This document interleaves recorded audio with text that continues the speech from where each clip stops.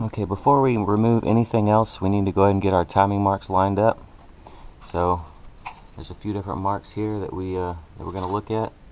And these are already painted white, but if yours aren't painted, you're just looking for a little indentation here, a line basically on both the cam gears. So here's the mark right here on the left cam, or this is the right cam rather. So we want to line this mark up with a little indentation here on the back timing cover. This one's already painted white as well, but it's just a little indentation. So we'll line this mark up on the cam gear with this mark here on the back timing cover. We'll go over here to the other cam, do the same thing. We've got the timing mark right here. We're going to line it up with this indentation here on the back cover.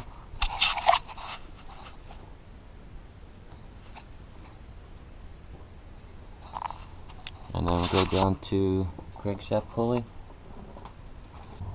There's a little indentation here as well, this mark on the crankshaft pulley.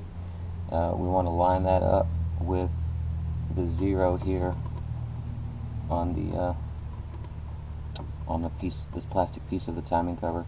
So we've got a 19mm socket on the crankshaft pulley, and we're just going to rotate the crankshaft over until the mark lines up with 0.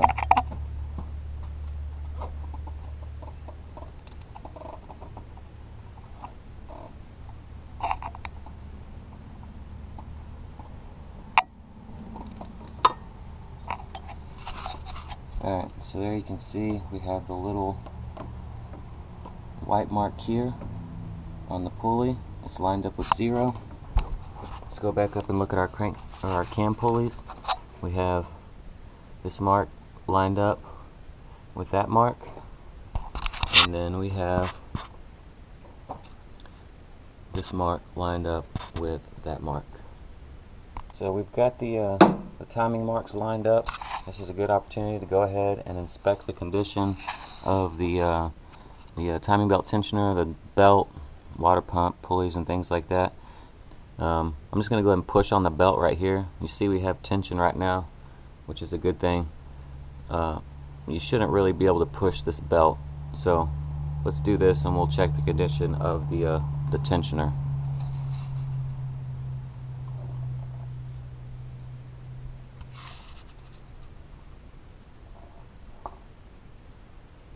Alright, so you see that? You shouldn't be able to do that. So now I've just pushed the belt with my fingers, barely, and it's moved the tensioner. You shouldn't be able to move the tensioner with your fingers. So now the belt's all loose and flopping around. So we know for sure that the tensioner is bad. It's a good idea to replace these when you do the timing belt anyway, but if you're trying to save some money, then you can opt to not do that, assuming that the tensioner is better than what I just showed you. So if you can push down on this belt and it doesn't move, then the tensioner is probably okay for now. But like I said, if you're only going to do 2 things when you do the timing belt, you should do the belt and the tensioner. The water pump, which is right down there, we'll inspect the water pump a little bit closer once we get there, but look for signs of leaking there. If it's leaking, so go ahead and replace it when you're doing the timing belt, and then you'll have a crankshaft seal behind the crank pulley here. Okay, next thing we're going to do is remove the pulley here, the outer pulley on the crankshaft. Want to use like a pretty hard jerking force to break these bolts loose so that it doesn't turn the crank pulley too much.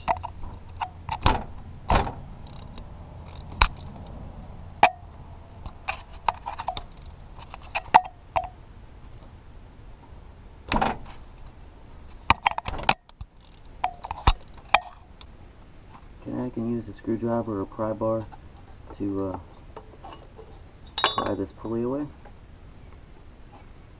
Alright, next we need to remove this crankshaft bolt right here, and if we're lucky we'll be able to use the an impact to get this off. If we're not, then we'll have to use a different method. So let's try this first.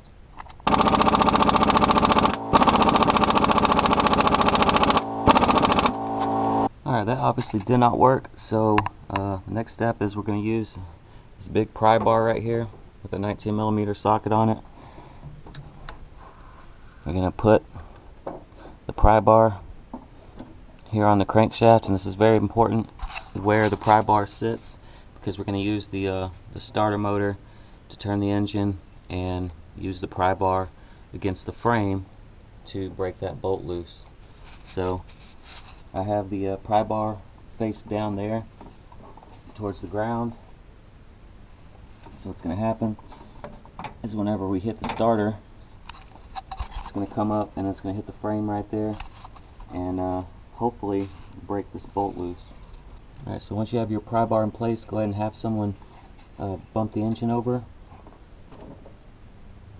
Alright, go ahead. Okay, and check it, see if the bolt's loose. Go ahead.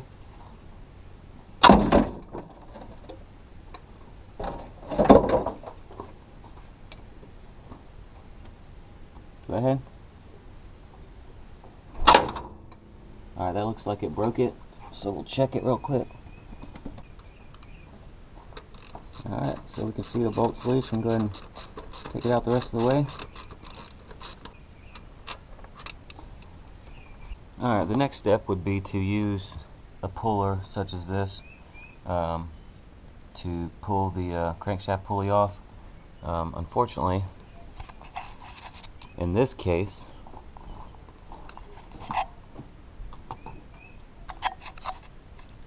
the puller is actually too long. The screw is actually too long to fit down in here where we need it to without pulling the radiator out. So rather than pulling the radiator out, which you could do if you wanted to, I don't want to. So what I'm going to do is I'm going to use two pry bars behind the crankshaft pulley, and you want to be very careful doing this because you don't want to break anything. So what we're going to do is I've got one wedged here behind the crankshaft pulley, you can see, and one wedged over here. And be careful what you're prying on, because there's plastic behind there and aluminum, things like that you don't want to break. Alright, so take the two pry bars and just kind of wiggle them back and forth. And you see the pulley start to kind of work its way off there.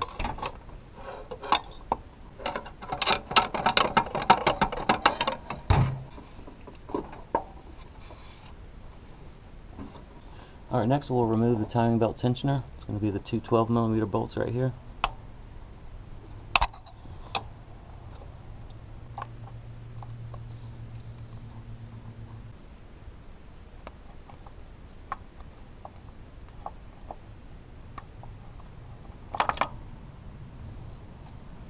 Okay, next we're going to inspect the timing belt tensioner.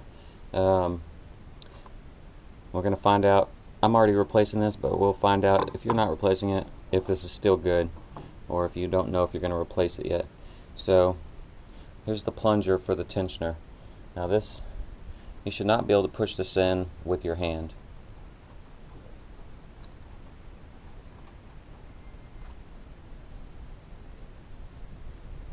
So you can see I can push it in with my hand, so it's bad. So if it wasn't bad, what we would need to do is compress this in a vise. So you would put this end in one end of the vise and this in the other end of the vise, and you would compress it very, very slowly. It should take about 5 minutes. That's how long you should take, about 4 to 5 minutes to compress this plunger into the vise. If you go too fast, you could destroy an already good tensioner, so you don't want to go too fast. If you don't have a vise, or this is questionable, just replace it. It's a good idea to replace it anyway, like I said, but if you're not replacing it, you know, check the plunger. You shouldn't be able to push it in like that. So this tensioner is bad. We're not going to worry about it.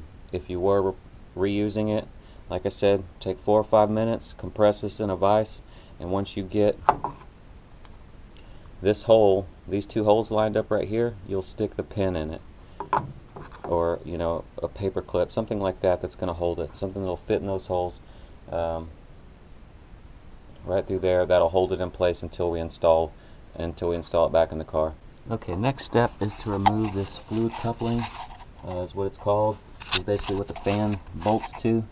We've got a few bolts here, one right here. We'll want to remove that. Remove this one down here. Remove this one here.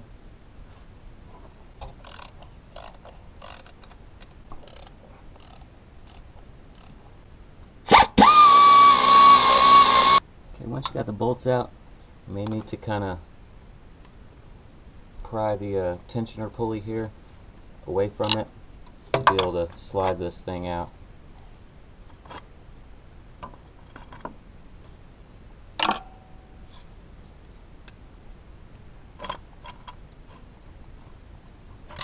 Alright, next step, we'll go ahead and remove the lower timing cover here. You got a bolt right here.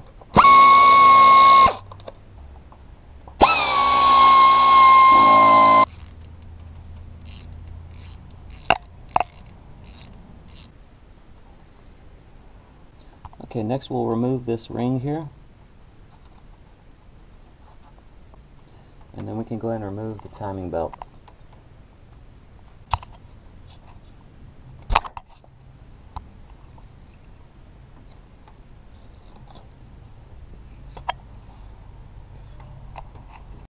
Okay, our crank and our cams have gotten out of time since we removed this bolt, so we're going to temporarily reinstall the crankshaft bolt. Okay, to realign the crankshaft pulley, alright, so this little mark right here is going to be straight up, and it's going to point at this line here. So line up that mark with that line right there. It's going to put this keyway slightly off to the left. So line up this mark, that mark. It'll have the keyway right here, will be slightly to the left. When you look at the bottom pulley, or the bottom of the pulley, you'll see a little dot right there on the bottom. So you want to make sure that that little dot is on the bottom. You want to line the cams back up as close as you can. Turn it slowly, because it will spring back on you.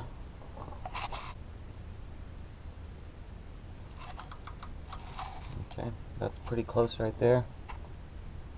Doesn't have to be exact right now. Just get as close as you can.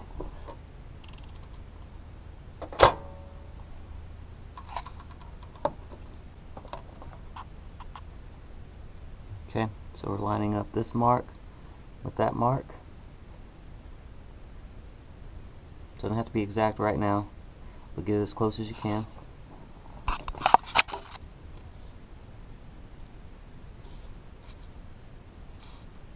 Get this mark lined up with this mark, and then the marks lined up there on the crankshaft pulley. Okay, we're ready to put on the new timing belt. You'll notice some marks on the timing belt. This Toyotas, we have a mark here for right cam. We've got a mark for left cam, and on the bottom of the belt we have a mark here for the crank. Okay, we can just lay the timing belt like this, just so you don't have a whole lot of slack down there at the bottom, because it'll make it more difficult when putting it on the crankshaft. You see the arrow here for the crank? What we want to do is line that up with the dot on the crank pulley. That dot right there needs to line up with this arrow on the timing belt. Okay, so we have that dot lined up with the line on the belt. So hold that snug, as snug as you can, and then go back up to the top. Okay, so while holding the belt firmly with one hand, wrap it around the water pump pulley, and around here to this cam. And you want this belt as tight as you possibly can get it right now. Right here you can see that it is slightly off. We want that arrow to line up with that white mark on the pulley. It's just a little bit off, but we can adjust that here in a minute. Bring the timing belt back over here. We're going to do the same thing on the other cam. Try and get it as close to that mark as you can. Okay guys, so once we're kind of at this point right here, you can see I have the belt just kind of loosely wrapped around. We've got it essentially lined up with the arrows here, the marks there, and same here, as well as the crank. It's also right on the timing mark. You can go ahead and remove this pulley right here, the tensioner pulley. It'll make this a little bit easier. Or if you don't want, you don't have to. It's really kind of up to you what you want to do. If you're struggling with getting the belt on, you go ahead and loosen that bolt right there, and you can pull this pulley off. I'm going to show you how to do it without pulling that off, because this can be, once you get used to this method, it might be a little bit easier for you.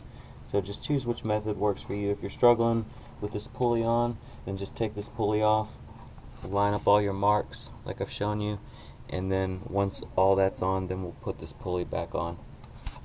To make this as easy as possible, what you want is all the slack in the belt right here at the tensioner pulley. So this right here, that's a little bit too much slack. This right here is okay, but what we want to do is we want it to be as tight as we can get it right here, down here. Everywhere it needs to be tight except for right here at the tensioner pulley. And this is going to be the only way you're going to get it timed right and get it on easily. So to do that, what we're going to do is we're going to rotate these cam gears backwards, so counterclockwise. So you can use these little clips like I have here to kind of hold the belt in place if you want. You don't have to, whatever's easier for you, but just slowly rotate them. And what we're trying to do is get all this slack on the belt over here. So just do a little bit at a time. Just kind of mess with it and see what's easiest for you.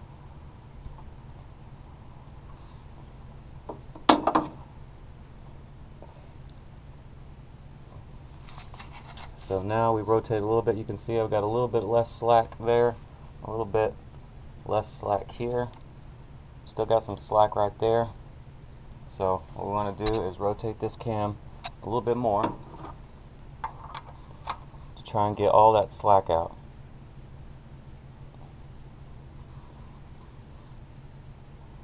So let's check the belt again. You can see we got pretty much all that slack out. We got all that slack's gone. That slack's gone. So all the slack is gone on this side of the belt, which means all the slack that we have left is right here where we want it. So we can double check our marks again, make sure that the belt hasn't slid off. We've got the timing mark right there, lined up with the arrow right here. We have that mark as well, lined up with the arrow. Okay, and here on the bottom of the crankshaft pulley, you can see that that arrow is still lined up with that dot on the crank pulley. Alright, so now that we're satisfied, all our marks are still lined up, you can proceed to pull the belt over the tensioner pulley. Now this can be a little bit difficult, which is why I said if you're having problems with it, then go ahead and take this pulley off. The procedure is exactly the same. The only difference is it's going to be a little bit easier to put the belt over this gear. But see how I have the belt only partially slid onto this cam gear? So that's going to allow me to push the belt over this tensioner pulley.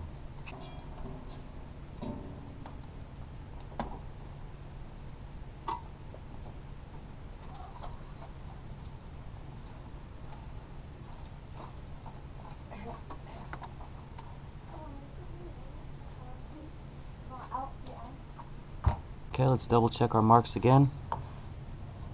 Arrow lined up with the mark. Arrow lined up with the mark. Lined up with the mark there.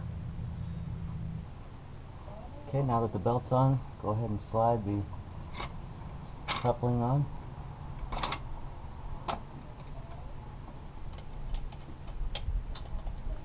Tighten the bolts and the nut.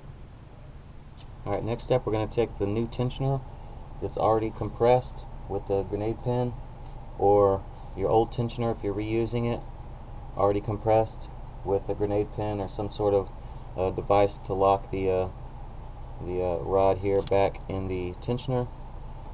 We've got one bolt already in right here. Slide it through the hole.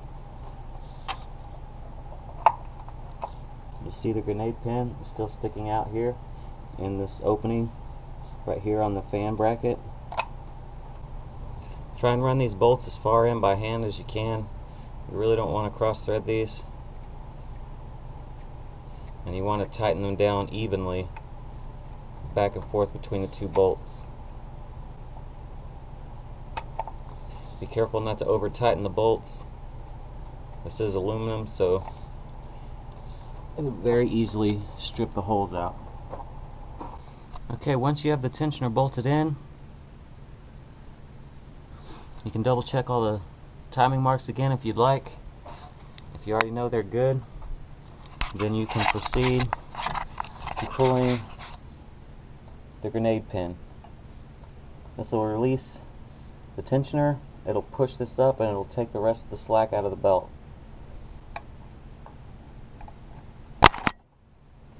Okay, now go ahead and take this crankshaft bolt back out. Okay, next we're going to want to put this ring back on. Now you can put this on the wrong way, so you need to be very careful when you put this ring back on the crankshaft. Alright, so if you look at it closely, you'll notice that this one edge is actually beveled. Alright, so it's probably hard to see on camera. You can more or less feel it, that one edge is kind of beveled. So it's kind of like concave, convex, whatever. So if my hand were this circle, you would want it in this direction, going on this crankshaft right here. So if you turn it around, so say like that, it would tear up the belt. So you want to make sure that the curve goes in this direction.